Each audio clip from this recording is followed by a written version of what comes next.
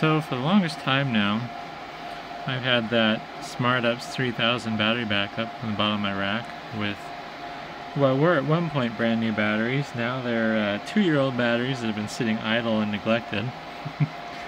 And I haven't been able to use it because it's for data center use, basically. And most data centers have Y 3-phase.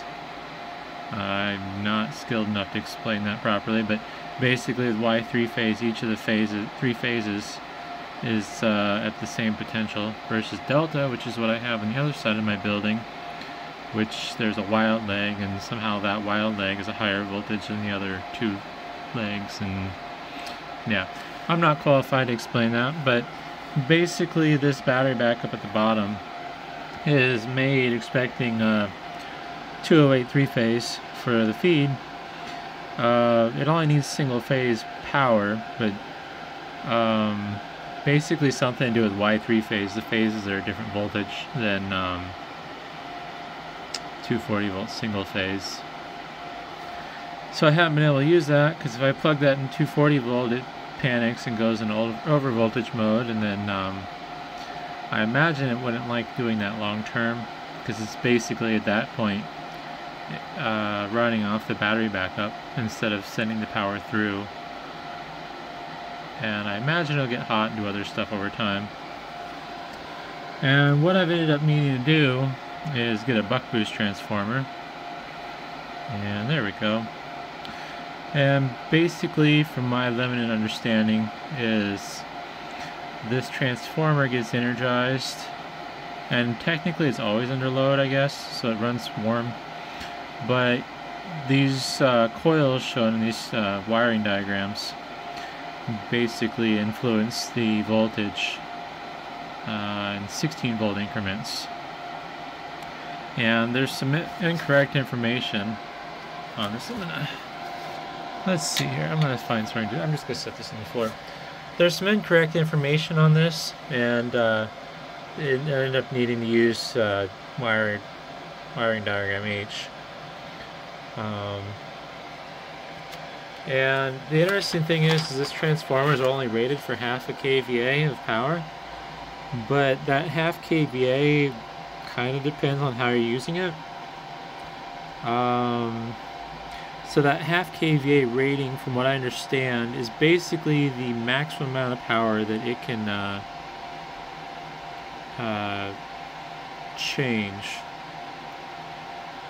So in the case of, let's see here, where on the diagram,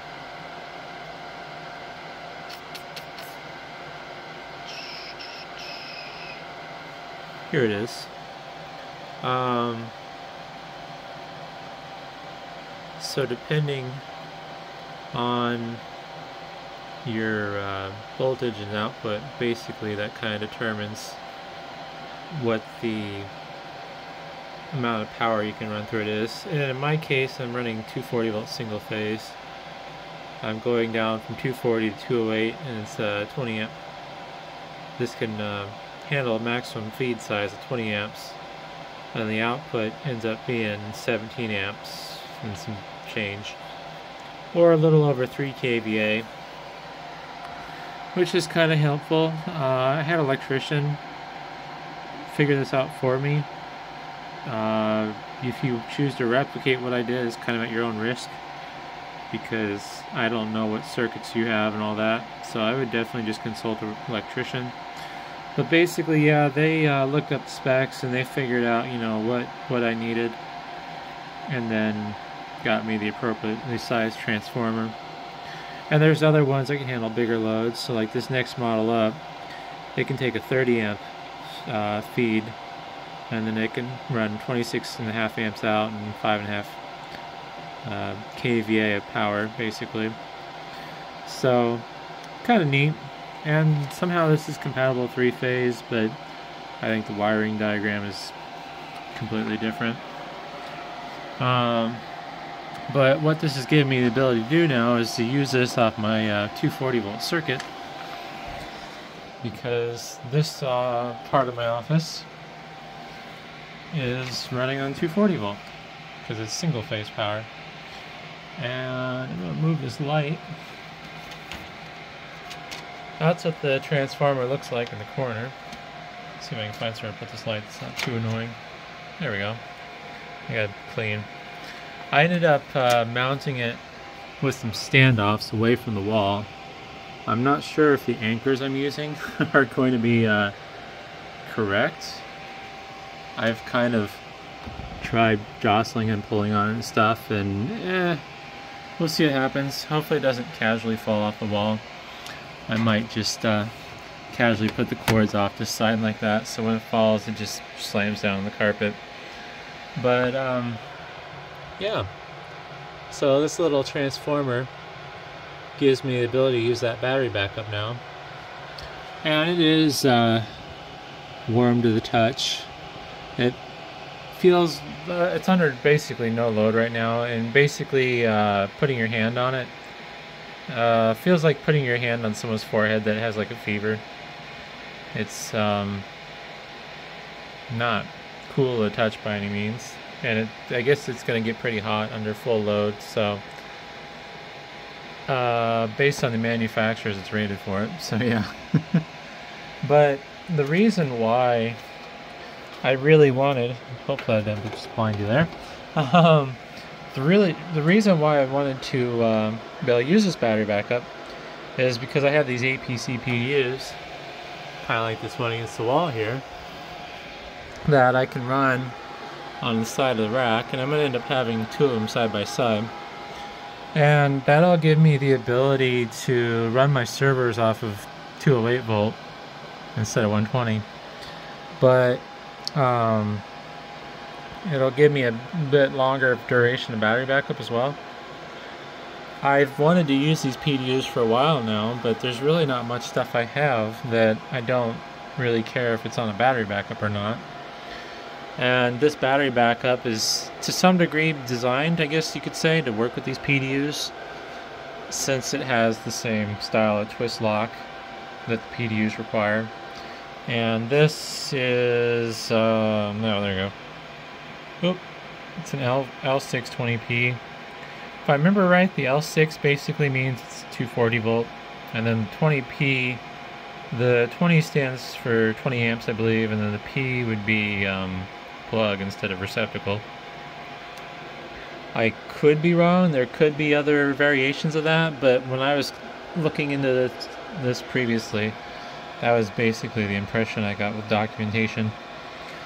So yeah, I'm really looking forward to this, and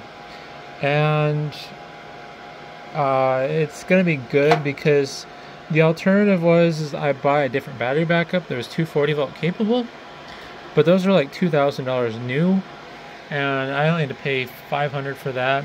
I paid a little extra because I wanted the electrician to wire it up for me. I did supply the cords and the plugs, so I saved some money there. But yeah, I could have gotten this cheaper after the fact. Once I realized I had made the mistake of looking online, I was like, oh man, I can buy these pretty cheap on eBay. But it is what it is. You live and learn. But even after spending $500 on that, and then I think I spent $100 on batteries for this, and then I don't remember where I even got this battery backup from. I think it's from a recycling pickup, so I'm like $600 in. Way better than $2,000. And basically, yeah, the great thing about it is I'm going to be able to use these managed 0U PDUs, as I call them. And I'll have one that's coming straight off the wall, and then one that's coming off the battery backup. And it'll give me the ability to be able to plug stuff in that like doesn't need battery backup, but at the same time, if I want battery backup, I have that ability too. And basically what I'm going to do with all these is I'm going to split the power supplies. One will plug into battery backup and one will plug into no battery backup. But yeah, so that's pretty exciting. I got a bit of a mess right now because I'm stripping down my rack and removing things that are no longer going to be in here. And then gotta work on getting things kind of reset up, put back the way they need to be. It's just going to be an adventure. Unfortunately, it is going to be a lot of downtime because I'm probably going to redo basically all the cabling in here because the switches are going to be coming towards the back of the rack. But yeah, I just thought I'd make a video on this transformer. It was definitely nice to finally get one because now I can use my big battery backup. And I don't know for certain. No, that's a shame. I was wondering if this could run an extended run cabinet as well, but it doesn't have support for that. I have some other battery backups in the warehouse that I might poke around and see, but I think they're requiring 30 amp circuits, so yeah, not motivated enough to do that much electrical work. But hopefully that's interesting, and thanks for watching.